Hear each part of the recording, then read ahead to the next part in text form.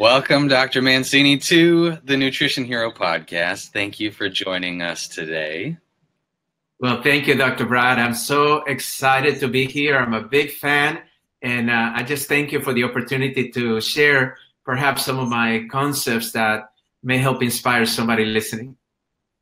Well, I appreciate that, because that is one of the, let's put it this way, that is the ultimate reason why I was so excited to be able to have you on our show, is that your message, your inspirational message, not just to doctors, but to the communities as well. I appreciate it, and I think it's awesome. I just got to say. One of the things I did back in chiropractic school, I read this book. It's just a little book called Chicken Soup for the Chiropractic Soul. And I got to ask you, I never thought I'd be sitting here talking to you about this, but I got to ask, where did that come from? How long did it take you to write it? Like, was it sitting in there churning for 20 years, or what was going on? You know, it's so funny because if you know me personally, you know I can't even write. I'm the worst. I mean, English is my second language. You know, I was put back 2 years when I moved to the United States because I had no knowledge of the language. But I can tell you something that it was very interesting. I happen to know the founders of Chicken Soup, and I noticed that they did 2 specialty books out of the 150 titles so far. And one of them was Chicken Soup for the Dental Soul, and one was Chicken Soup for the Nursing Soul. And when I read those books, I realized that, oh my goodness, you know, here we are in chiropractic, sitting with so much information, so much knowledge, so much wisdom, and an amazing process that will help most 80% of our patients get well. And the public doesn't know about it. Over 90% of the public doesn't even know what chiropractic is, doesn't even understand it, and has never maybe even heard of it.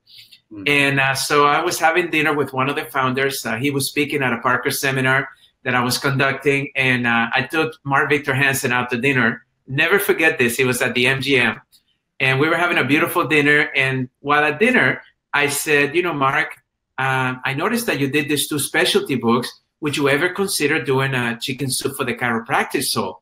I wasn't thinking about me doing it, but he said, you know, Fab, we've gotten so many chiropractors that ask us that. But Jack and I, Jack Canfield, his partner, said, we don't think there's anybody out there that can do it. And then it happened, Dr. Brad, my big mouth.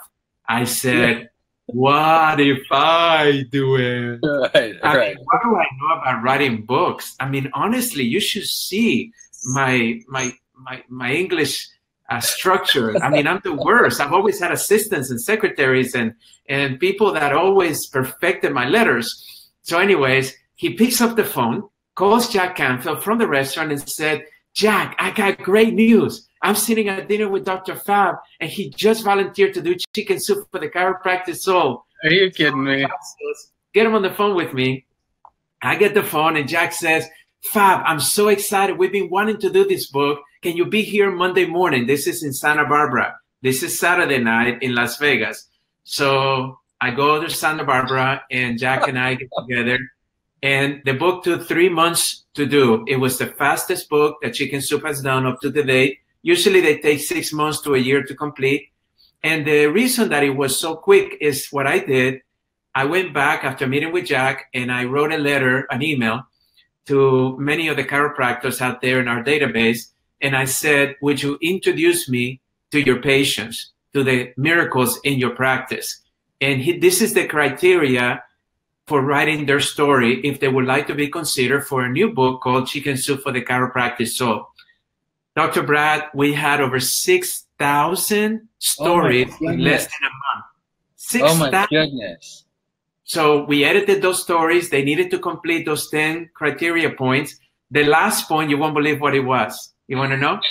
What? It must give you a happy tear, like Dr. DeMartini says. Yeah. The story must create a tear factor. And you know how difficult that can be when you read a story. So anyways, out of the 6,000, there was about 100 or so that made it to the book. Yeah. We printed the book. We never took it to the Amazon.com. We never sold it online. I just sold it through Parker seminars. And actually, the college, the university made all the money. And I paid like 3 to 4 years of my salary with the money that we made because we sold over 400,000 of those books by the cases to the chiropractors to give to their patients. Wow, my goodness. And so That's crazy, by the way, that's how that started, that ball rolling right there. One of the things you just mentioned is that the chiropractic school, you're referring to Parker. How long were you at Parker? How did that come about? Well, you know, I was a very successful alumni chiropractor in Dallas, Texas, actually in a suburb of Dallas called Irving, Texas. And Dr. Parker had been my mentor all through school. And I had worked with Dr. Parker for 2.5 years. So we became very close before I opened my practice. I was on the board of the school when I became a practitioner. And I had been given every award Parker had to an alumni. Most successful alumni, most money given by an alumni, most referral of students by an alumni. I mean, most outstanding success. It was crazy. So when Dr. Parker passed away, the board called me and said, you know, Fab, we were thinking about putting his son, Dr. Carl, as the president. Is that something you will consider? And I said, no, you know, why don't you try him? I really don't have an interest right now. I'm very successful. I have associate doctor. Doing really well. I love practicing. I love practicing. And so then they tried Dr. Carl. That didn't work out. They had to let him go. And then they called me again and they said, would you consider it? And I said, no, for 1.5 years. And then they tricked me, Brad. They called me and said that they wanted to interview me so they would know how to pick one of the 60 people that they had already interviewed for the position. So I do this interview for 2 hours. I'll never forget this. And after the interview, the gentleman that interviewed me was very famous. His name is Gil Brandt. So Gil was on our board. He's a layman, but he is on the NFL. He's considered the #1 picker of players in the NFL. During draft day, you always hear Gil Brandt because he's a legend in the NFL. He was on our board. He lived in Dallas. So he interviewed me and he was so insightful. His questions. And the interesting thing is that I had answers. So I walked out of that interview saying to myself, wow, I didn't realize I knew so much about running an institution. But learning from Dr. Parker, you just take it for granted because I applied the principles and the procedures to practice, but I didn't realize it was the same thing for the school. Wow. And that was on a Friday afternoon. On Monday morning, the chairman of the board calls me and says, just want to thank you. Mr. Brandt said that you were amazing. He said there was only one person that can do the job. And I was like, great, it helped. He said, who is it? And he said, it's you. And he told me not to let you off the phone unless you say yes. So then he said, Fab, what is it going to take? You know? And I said, well, and this is the thing that I never thought would happen. I said if it was unanimous by the whole board. I knew they couldn't afford me. I knew that there were many great people that had applied for the position that were educators and all that. But I said, if the full board believes that I'm the right person, then I will do it. On Wednesday morning, they called me back. He said, Dr. Fab, you know, Rob Suppeth, Dr. Suppeth is on the phone. So I said, hey, Rob, how are you? And I said, Fab, I want you to know that the whole board is on the phone. We just put you in. Can you be there Monday morning? This is on Wednesday. No discussion of contract, no discussion of money. And I said, I will be there. My office manager is sitting next to me and she's like, you beware. And I said, well, I think I'm the next president of Parker. She said, you can't do that. We have a big practice to run. He said, oh, don't worry. I'm going to do it part-time. I'm just going to help them out. I'll be back. 6 months later, Brad, my accountant calls me and says, Fab, have you looked at your numbers? And I said, what do you mean? How many times have you gone to your practice since you started Parker? And it hit me. Not once. Not once. I was so overwhelmed with building the school. The school was going through a lot of trials and financial and morale, and there's so many issues. Faculty disappointment. It took everything I had. So then my accountant said, well, either you sell it or you go back to practice. So I went to the alumni office that afternoon. I told them, could you send an email to the alumni that have recently graduated and see if they will be interested in my practice. I did a group report in my practice. So I had 27 people show up. Out of the 27, I said, guys, I'm not in any position to finance you. So how many of you have the finances to pay it? And there was only 10 that did. And out of the 10, I selected 5 that really fit the profile. I interviewed them all, and I selected one person, and I sold my practice. I never forget this. They paid me half on the 31st of December and half on the 1st to try to break the income. It was like that. It was just automatic. Wow. So that was the simple story of what happened. And I was there for 13 and a half years. And as you know, Parker right now is the most stable institution in the world. We have more money than anybody in the bank. We have no debt. One out of the only 2 schools in the country that have no debt. And of course, all the buildings have been remodeled and the branding is really high. So I'm very proud of the team that we put together to accomplish that. And it was an amazing journey for me. When was your last year there?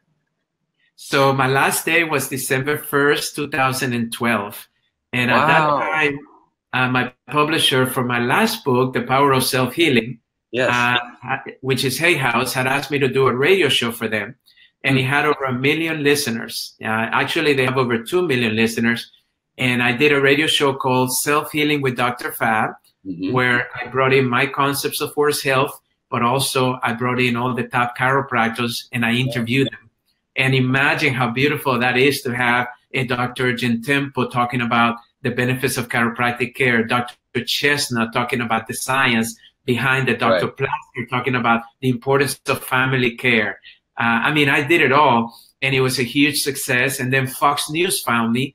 So I became Fox News Healthy Living expert for the last almost 4 years. And then I had to, after 2.5 years, I dropped Hay House, and I've been doing Fox News. In fact, I'll be doing Fox News all week today, this week, for the whole nation. And the topic is doing the resolution. What are the states that you're most likely to meet to accomplish your resolutions, or what are the states that you want? It's a new study that just came out. So anyway, so I do healthy living topics. And now I'm getting to promote topics that I want to bring to the picture. So I just send them to New York and they approve it or not. And then they get all their affiliates by radio. And then whatever city I'm traveling in, lecturing, because I do still about 75 lectures a year. Then I do television in those cities when I'm lecturing.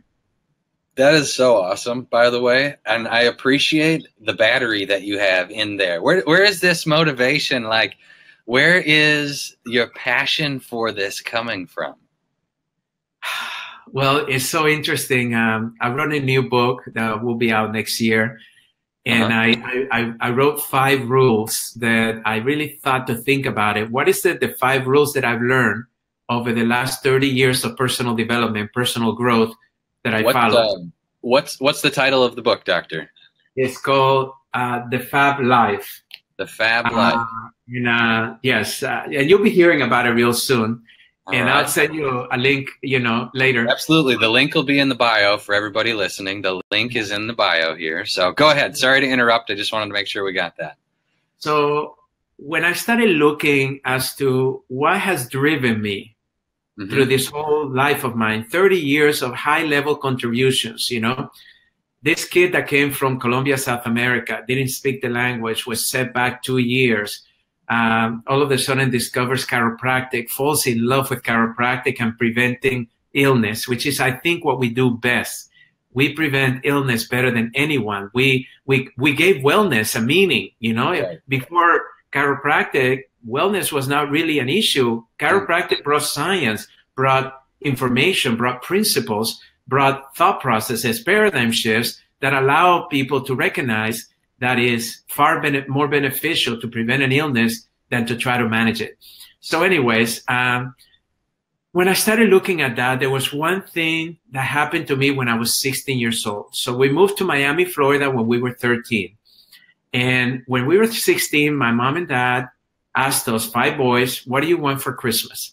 My brother Aldo, which is 2 years older than me, said, why don't we go to Colombia? Imagine at 13 years old, I hadn't seen my friends for 3 years, right? I'm 16 now.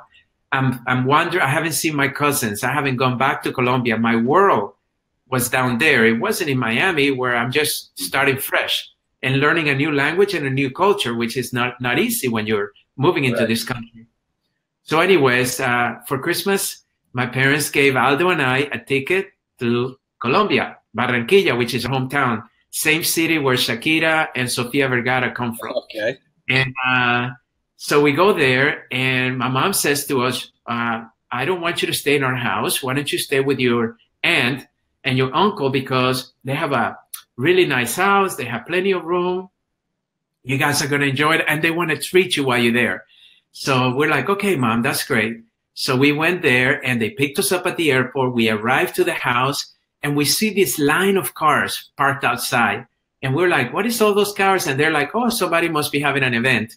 We walked into the house, and it's over 150 of our friends, family. Wow. We went ahead and invited all of our high school friends, our elementary friends, our cousins, our uncles and aunts. And they had music, they had food. It was the best evening of our lives. I mean, I promise you, by 16 years old, I thought it was the best night of my life. We go to bed. My uncle goes out of town. My aunt has 2 children. They're in bed with her. And then my brother Aldo is next door, and I'm in a guest bedroom. So we're both in 2 different guest bedrooms. In the middle of the night, I wake up, and the back of a gun is hitting my head. Where's the safe? And I'm like, I don't know where the safe is. So I'm crying, I'm yelling. So they hit me. They tie my hands. They take my socks off and put them in my mouth because of the noise. They kept hitting me, and I kept saying, I don't know where it is. They take my socks off. They put them back in. Anyways, that went on for a little bit. And then they say, well, who's next door? And I said, my brother Aldo. He doesn't know either. We just arrived today. They go next door. And Brad, without kidding you, I heard my brother Aldo yell like I've never heard. And then silence. A few minutes later, they walk into the room with their hands full of blood. And they said, we killed your brother. You better tell us where the safe is, or you're going to be next. And we're going to kill everybody in this house. I'm crying. I'm pleading. You know, they take my socks off. I say, I don't know. They put my socks on. They keep hitting me. Anyways, by some miracle, the neighbors must have heard the commotion, and they called the police. The police arrives, they fled, and the police comes in. They call an ambulance. They take us to the hospital. The good news, my brother Aldo was alive. He had to get a few stitches in his head. I was all bruised, but I was alive.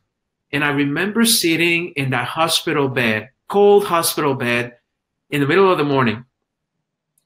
And I said to myself, Brad, I said, this could have been it. At 16 years old, this could have been it. No more. And I made a promise to myself. And this is something I had not shared publicly until recently. I made a promise to live my life like if it was my last day. And ever since that day, I go to bed every night, Brad, without kidding you. And I don't expect to wake up the next morning. I go to bed being so grateful that I was able to contribute. And I wake up in the morning, and if I wake up, I'm so grateful that I get to do it one more day. And that's the reason why I push myself for over 30 years. Because I do not think I'm going to be here tomorrow. And I got to do whatever I got to do today to make a difference, to impact the lives and the health of humanity, to be able to let people know that there's a higher potential in each one of us that we take for granted. You know, one time I was listening to a speech that said that the greatest treasure in the world is not in the Louvre, it's not at the Vatican, it's not in some beautiful museum or something in Egypt. It's actually in a cemetery where there's a lot of treasures underneath that ground of people that die with their dreams still inside of them. They could have been the greatest inventors. They could have been the greatest achievers, influencers. You know, imagine all the people that did not fulfill their dreams. So imagine this for a minute, Brad. How would you wake up the next morning if you only think that's your last day? Imagine, would you take time to the person next to you if you're blessed to have somebody next to you? Or would you rush out of bed, right? Would you kiss him? Would you make love to them? If you have children, would you get up early to go tickle them, wake them up real nice and gentle, maybe make their favorite breakfast? Or would you be downstairs yelling, Johnny, you got to get to school. We're late. You're going to miss the bus. Would you even go to work, Brad? Would you go to work, or would you call in and say, hey, it's my last day. I'm taking it in. I'm not going. And if you do go to Wow. work, how would you take care of that person? How would you take care of that patient if it's the last time you will see them? Would you Right. give them a half, adjustment, or would you actually give them the best adjustment of your life? Because that's the last adjustment they're going to get from you. Mm-hmm. Who would you call? Who Hmm. would you call that you haven't called? Who would you forgive that you haven't forgiven? Who would you want to see? Your last day, what would you want to do? People talk about having things on their bucket list. Guess what? All we got is today. If you don't do Yeah. it today, don't expect tomorrow to be here. And then, Eckhart Tolle wrote a beautiful book called The Power of Now, in which he brought the science behind that. But I've been Yeah. living that since I was 16 years old, Brad. That's And that is amazing. my secret. That is my secret. That is amazing. So thank you, by the way, for going there and like laying that out for us. Have you? So I don't know why, but sometimes I read it. Like if you read literature that was produced before the printing press, okay. If you read literature that was produced before the printing press, you're going to find out what sticks in humanity, right? Because if somebody was copying that stuff down by hand before the printing press, you know that it must have been important, right?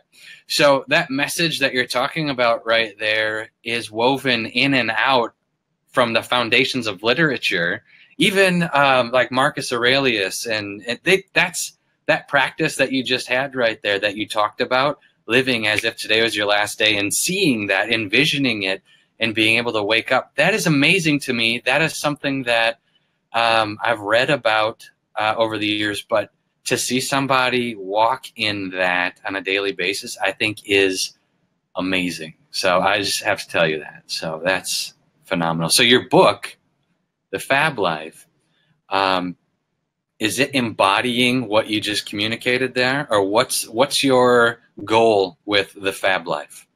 Well, when I wrote this book, I was inspired. I wrote it in 32 days. And when I wrote it, I wanted to share concepts of how to influence others, because I get a lot of questions of people saying, Fab, how do I reach more people out there? Right. We have various mediums. This amazing podcast is reaching thousands of people because it's a medium that is very effective today. But there's other mediums out there like book writing, public speaking, getting on the media, all of that. So I wanted to teach people what I've learned over the last 30 years when it comes to influence others. There hasn't really been a book about influence others since Dale Carnegie wrote How to Influence, And so I wanted to write about that. And then I started writing about how to achieve financial success. Many people, 9 out of 10 people are broke. It's ridiculous. They just don't have enough resources. And we live in the most abundant country in the world. We live in the most abundant times in the world. And why is it that so many people are right now so broke? And it's a mindset. It's a relationship that you have with money. And I wanted to write about that. And then I wanted to write my best lessons on how to become the best version of yourself. And so I put a lot of personal development there. So when I did my exercise of what were the most influential lessons that I've learned in my life over the last 30 years, learning from some of the biggest names in the world, having them as my personal coach, friends and mentors, I ended up with 5 rules. So I started the book with that chapter.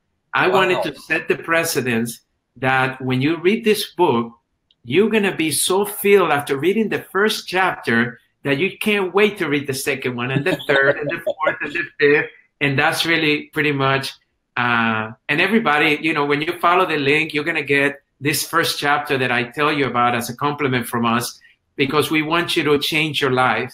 But it's just the first chapter. And I promise you, when you read it, you're going to be like, that's enough. I've got enough for a lifetime, or even at least for the next year for sure. And make that maybe your New Year resolution. My goodness. Well, thank you so much for providing that for our listeners. By the way, everybody, take advantage of that. That is awesome.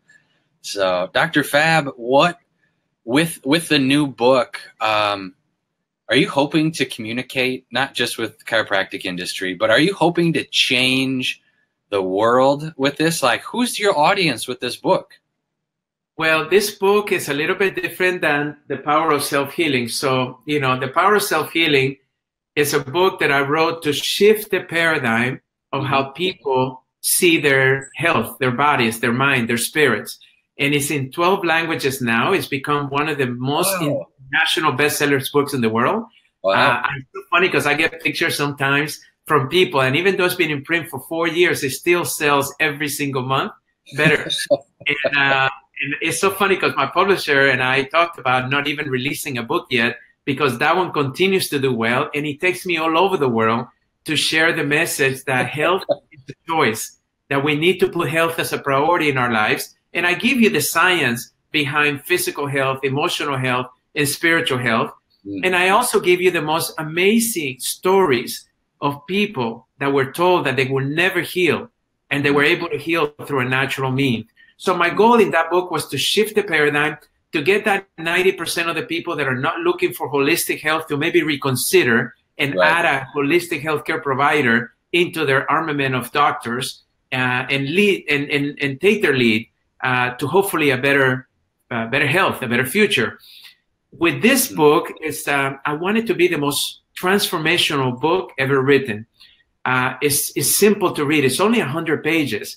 I wrote it similar to Who Moved My Cheese, which is one of my favorite books of all times, and I've given thousands of them away, because in a simple book of 100 pages, he teaches you a simple concept of how to embrace change in your life.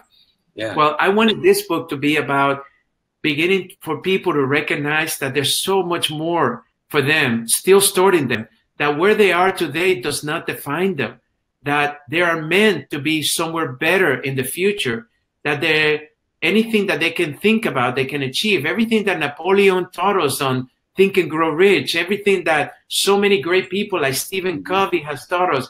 I mean, I wanted to put those lessons in a very simple and practical way to apply. And at the end of every chapter, I tell you how to do it. This is the one thing that most books are missing today, is that they give a lot of great information, but they don't teach you how to do it. How do I go from where I am to where you want me to be? So after every single chapter, I give you a step-by-step of suggestions of how to implement this into your life in a very practical and simple way.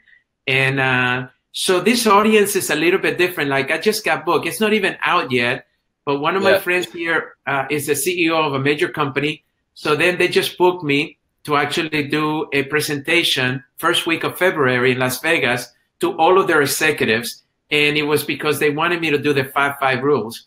I got another booking already in South America with the same thing, and the book is not even out. So this book is going to be not necessarily all about health. It's going to be about life. It's going to be about, it's perfect for an entrepreneur that is looking for how to really advance their entrepreneurship, but also how to have balance while you create success in your life. And I'm very excited about it. I love it. So you mentioned something in there about defining yourself or defining oneself. How do you see that, Doctor? How do you define yourself? Or like, how do you define like the value, if you know what I'm saying? Yeah. Well, you know, John Maxwell has taught us a great lesson, and that is that your worth is based on the value that you bring to others.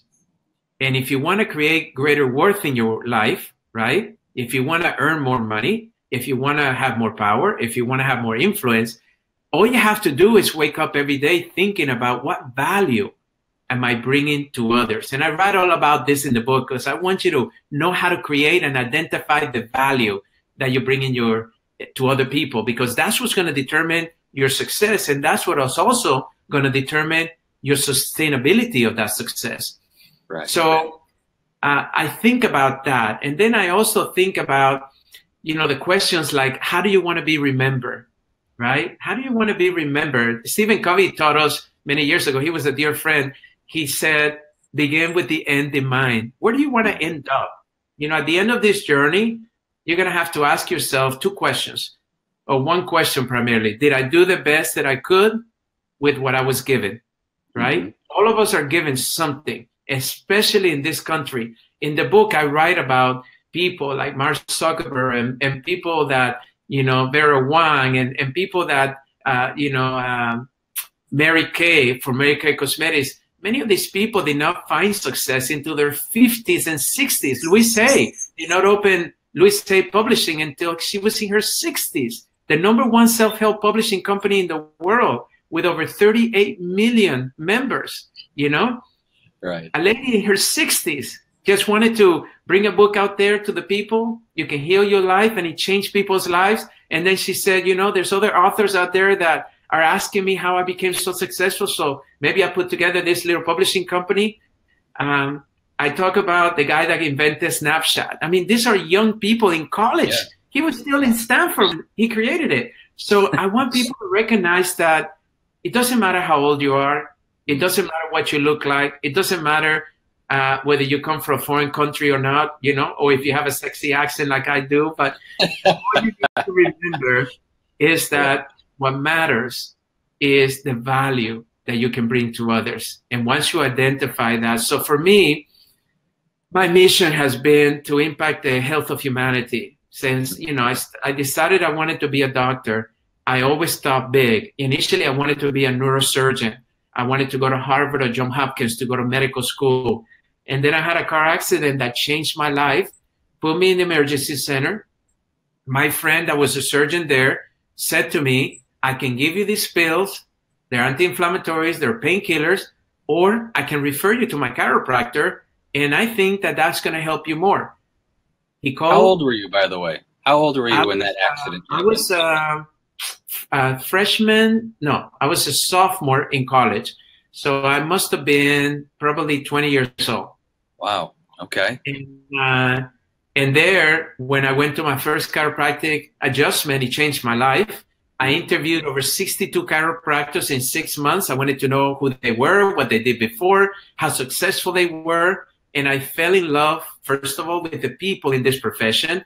And second, I fell in love with the concept of what you can do for others. You know, the concept that you can, by a simple adjustment, you can restore nerve function. By providing them an understanding of lifestyle choices such as nutrition, exercise, mindfulness, that they can really live their life to their full potential. And when they do that, they can accomplish anything they want to accomplish. So to me, that was my mission. I wanted to really help the humanity. And now it's become broader because it's not just the health of humanity, body, mind, and spirit. It's also help the potential of every single human being out there that has the ability to make great contributions to the world at a time that we need it the most, at a time that the opportunities are the greatest we've ever seen. So let's talk about that then specifically with chiropractic, because I know that's one of your passions is driving this industry forward. Where do you, like, what's your message to chiropractic right now? Where do you see it going, and how does nutrition fit into that? That's kind of a loaded question, but no, I'm interested to hear what you have to say. Well, you know, I know this profession very well, inside and out, because not only have I been a practitioner, I've been president of a university, so I understand the educational component of it. Then I've been a leader in all the major initiatives in the profession, whether it's state associations, national associations, world associations. You know, I was very instrumental in bringing chiropractic to Mexico, in which we only have 40 chiropractors there. In the first 40, there's only 40 in Mexico. No, there were only 40. Wow. Until 2005, and then we started with the help of the colegio there. We opened a school, Northwestern Lender curriculum. I came in. I started talking to the Secretary of Health, Secretary of Education, and they funded the school. They pay and subsidized education. There is a 5-year program, just like medicine. And guess how much they pay, Brad, to become a chiropractor in Mexico? How much?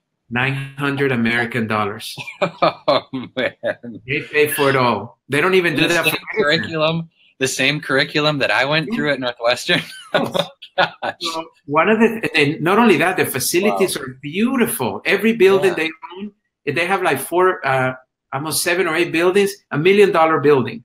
And then in the last 12 years, guess how many chiropractors we have graduated from these schools? There's 2 of them now that the government pays for. And guess how many chiropractors we have in school right now? How many? How many? Over 2,500 chiropractors have graduated, fully licensed, instead of the other 40 only have provisional license. These are fully licensed to practice anywhere in the country, and over 2,200 in school right now. Wow, that is phenomenal. Right? And the government still subsidizes. And now when they graduate, they put them to work in hospitals because they reduce the cost of hospitals and they increase the results of their patients. Oh my goodness. This is a beautiful story that most chiropractors don't understand. But let me tell you and answer the question to you. So as I did my radio show with Hay House, which was every Thursday, I noticed that more people were asking me questions about lifestyle than anything else, right? When Fox brought me in a year and a half later, they put the title to me as healthy living expert, right? Because they knew that healthy living is what is on people's minds. Right. The public does not wake up thinking, I need a chiropractic adjustment. The public doesn't know what chiropractic is, but we all of a sudden assume that they do. And when they don't, we take it for personally and we get hurt. I want you to know that the public is more ready for you than ever before. But the language of the public is lifestyle, is not chiropractic. So I started getting all these questions about nutrition. And I started telling people, if you're not understanding or promoting nutrition in your practice, think again. Why? Because the language of the public is nutrition. They're obsessed with nutrition. Granted, many of them want to lose weight, but it's not about losing weight only anymore. It's about preventing illness. You know, when I wrote my Power of Self-Healing book, I wrote about how whole foods can help us prevent some of the biggest chronic illnesses. An apple can prevent strokes. You know, artichoke can prevent cholesterol. Broccoli can prevent high blood pressure. I started teaching people to understand that food is a resource that the body needs in order to function. As chiropractors, we think that just giving that adjustment is enough, but that is not enough. That's only one part of the equation of what is the root cause of an illness. You know, I believe it's one of the biggest root causes, right? Because we know the electrical system is the master system and it controls all the other systems, right? So we deal with the nervous system every day. But if the cell doesn't have enough nutrients, it cannot function properly. So even though you give them the power to function, without the proper nutrients, they can't execute their daily functions. Of course, if the cells can function, the organ won't function. And if the organ won't function, the system won't function. So my message to chiropractors for the last 2.5 years have been, guys, please learn a little bit more about nutrition. There's so many amazing programs out there. You know, even if your school did not teach you, I'm trying to promote in the schools that they need to teach more about nutrition. The second thing that most people are obsessed about is exercise, and there's so much science behind it. So the combination of exercise and nutrition, we all know it's important, but very few know how to apply it in our lives. Very few of us. In fact, we live in a time in which there's more obesity today, right? 2/3 of Americans are either overweight or obese.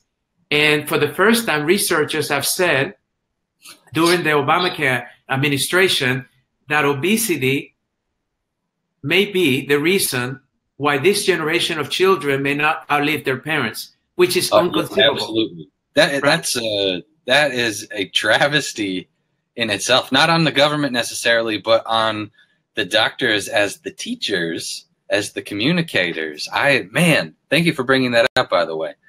No, it's important. We also know that 9 out of 10 people are struggling with an illness. We know nutrition. In every study I see, there's definitely a component of nutrition. That's why I was so excited to be on your show and so grateful that you are promoting a message that is so important for providers to really understand.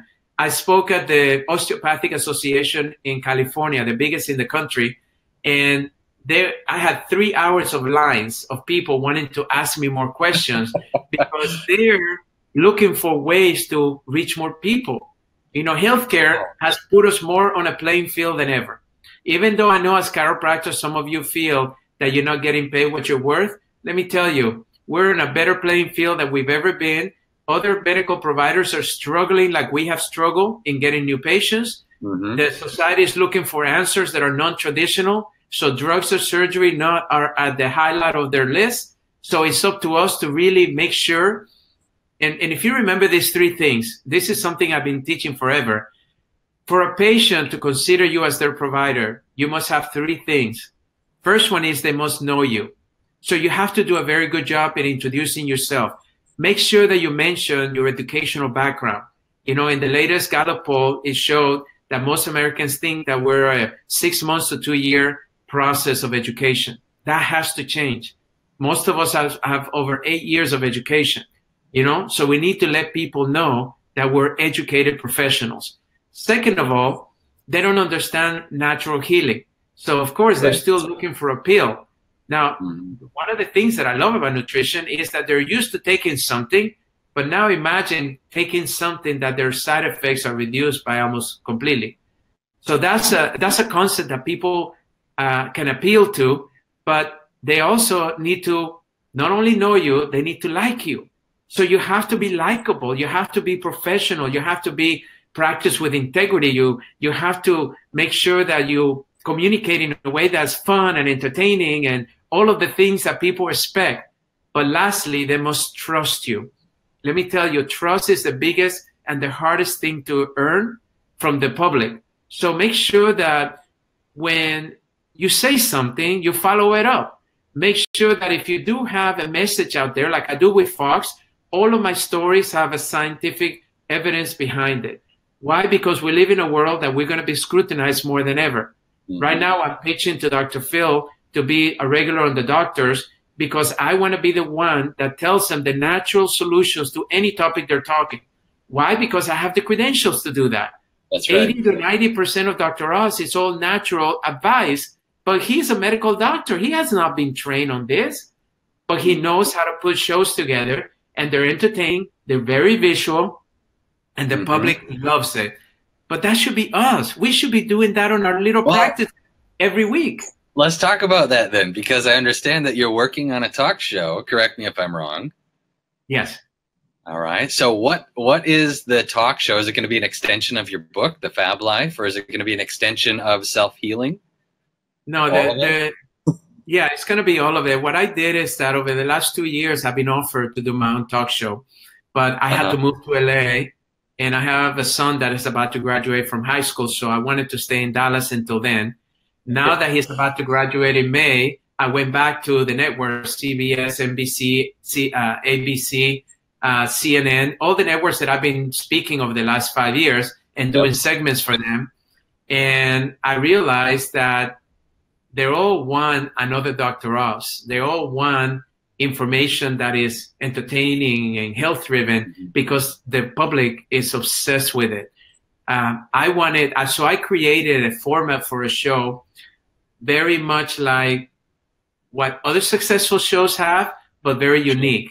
And that's what networks want. Networks want to show me a track record. You know, when Judge Judy became the #1 talk show in America, then every network created a Judge something, right? Right. When Dr. Phil started, then of course now you have Dr. Oz, right? And it was like, okay, they're different, but yet again, they've both been very successful. One handles more mindset issues, behavior issues.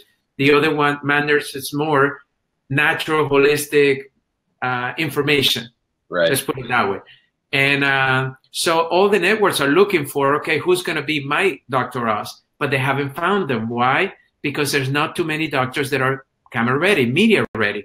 You know, I've been mentoring people out there that want to get out there and write books and get on the media because I need help. We need an army of us providers out there hitting the media every week, hitting the best-selling list every week, hitting the stages of the most reputable environments out there. So that way they get to see that there is so many of us, because no matter how many of us they are, remember, we're fighting a tremendous adversity where 90% of the people are brainwashed to think that a drug is the answer to everything. And I'm not saying a drug doesn't have its benefits. I'm just saying it's not the answer to most of the chronic illnesses that we have today. Agreed. I couldn't agree with you more. And by the way, I just want to say that's a big deal that you'd honor your kid enough to make sure that you stay planted until he's ready to be done. So that's pretty awesome, just so you know. So well, I just think it's important not to create more change. You know, moving somebody. High school has become a little different than when you and I went. It's a very emotional time. It's a very bonding time. And I know that having to move in the middle of your last year or in your last year, I mean, I just could not do something like that. And the nice thing is that the networks are fine because I'm still so young. I just turned 52, right? I'm starting to look credible now, even though people said, hey, you're so young, you know? So the timing is not an issue. But for me also, I wanted to give my full heart into it because most of my friends that are daytime talk show hosts, they tell me it's one of the most demanding roles that you'll ever have because of the intensity of ensuring that the content is relevant, that having enough content out there for the public, listening to what the public is needing. I mean, there's so many factors to it. So, but I have great coaches and great friends of mine that are doing it. So they're guiding me through this process. And I'm just really excited because I know that it was definitely my next step. So what I did over the last few years is I do a lot of segments, not only on Fox, but I do NBC, CBS, ABC, CW33, CNN, and then I do all the Spanish channels, Televisa, Univision, Telemundo. Why? Because I'm bilingual. So it's a beautiful thing. In fact, for NBC, I'm pitching 2 shows at the same time, one in English, one in Spanish. It's never been done, but they bought it used to be the second, but they're tied now. It's number 1, biggest network, Hispanic network in the United States called Telemundo. And they love my idea. So I'm meeting with them in January to discuss it more. But I'm testing some other things with CBS too, because I know that I'm very excited about the opportunity to share this. But also remember to bring these stories to life, to bring guests like I did for my radio. And imagine bringing some of the amazing doctors in our circle that all they need is a bigger platform to reach more people because within chiropractic, they're legends, but they're not reaching the people. I always said, you know, it's such a shame that we go to a chiropractic event like a Parker event and you have them one by one, some of the best speakers in the world that are chiropractors, and the public doesn't get to hear them at all. Yes. That makes sense to me, you know? So maybe after Sabado Gigante, Dr. Fabrizio Mancini. There we go. So I love it. Fabuloso. I love it. So coming up, what kind of schedule do you hold for yourself, and how is that going to change when this talk show gets the recording underway? How is life going to change for you? So my goal right now over the next 6 months is to be pretty much everywhere on TV primarily. So Good Morning America, The Today Show, Rachel Ray, all of those shows. Why? Because you're building a platform. People are used to seeing me on Fox News. People are used to seeing me on CBS, NBC. But I need to be present everywhere. So my publicist and I are working on a plan to get me in all of those shows and to have different topics. Also, I'm wanting to be a regular on a major show out there because that builds a platform. That's how Dr. Phil and Dr. Oz did it. They had Oprah as the platform, and after 2 or 3 years, their following was big enough to sustain their own show. So that's another one of my goals, and I'm pitching all of this to the stations right now. And then thirdly is to continue to public speak out there because I believe that when you get out there and invited to some of the biggest events out there to speak with some of the biggest names out there, it brings a lot of credibility. So I want to keep, because nowadays they record you on a stage of like you got 10,000 people in the room, but then you got 1 million that saw the show because they record you and post it out there through social media. There's amazing podcasts like this one that I can get my message out there. There's so many mediums out there, and I have 8 books on my list of books to write. So can you imagine? I've written 5 best-selling books. And I got 8 on my list. So Thank I got a lot goodness. of work ahead of me. You're gonna have a massive team of people that just write down everything you're taking care of here. That's phenomenal. So I love it. So what kind of lessons are you teaching your kid as he's getting ready to graduate here? So the first thing is to choose a career they love. It's one of the rules that I live by. I love being a chiropractor. Everywhere I go, I tell people I'm a chiropractor. You know, some of the times people say, "Oh, don't mention that." And some of the chiropractors that have crossed over, they kind of play it down. But to me, I'm proud to be a chiropractor, and chiropractic gave me a foundation that I'm sharing with many people out there. Number two is you got to find, so the first rule is you got to find something you love, something you're passionate about. So since 8 years old, Gianni, my oldest, wanted to play tennis in a D1 school, top 5. So he got to fulfill that dream. So he's been playing for TCU for the last 2 years. They're third in the nation the last 2 years. They won the Big 12, so they got the big rings and all of that. This summer, he came to me and said that I changed my mind. I want to do electronic music. So he was DJing on the side for fun, and he became very big DJing. But then he found out my second lesson is once you discover what your passion is, you got to find a business model to allow you to support your lifestyle. Now, what I teach is your lifestyle is different from everyone else. You know, happiness, I did a study from Cambridge University for Fox News that they interviewed over 500,000 households, 500,000. And they found out that after $75,000 of net income, your happiness doesn't change, right? After 75,000. So lifestyle doesn't have to be so much money. Right. It has to be just that you're happy with what you do have, you know? And most of the time, if you live in a 1-bedroom studio, right, paying maybe $1,000 in rent, but you're always thinking about the 2 or 3 bedroom, or you're thinking about that house, then you're not going to be happy. Right. Instead of thinking about the homeless that is sleeping out there tonight, or somebody out there that's having to room with 5 or 10 people in an apartment because they don't have a place to sleep, or somebody that had to move back to their mother or father's home because they don't have a place of their own. You see, so no matter where you are in life, you're always going to find someone that will be so grateful to have what you have. So I tell my kids, what is that lifestyle for you?